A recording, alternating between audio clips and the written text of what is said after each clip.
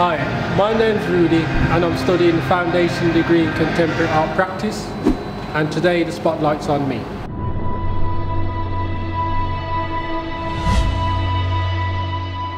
Well, what I'm working on now is that during the Easter holidays I'm going to decorate the LRC on the back wall.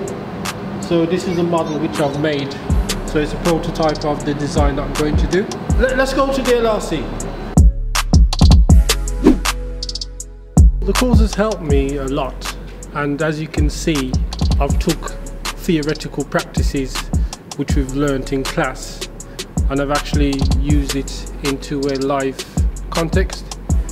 Within planning, I could say it took about 2 months in planning because of red tape and emails back and forth. The actual completion of it took 2 days of work, so it's not too long really. I think a lot of people are a bit nervous about doing courses, you know, especially the mature adult, and I would recommend anyone who's got an interest in art to come and join this course.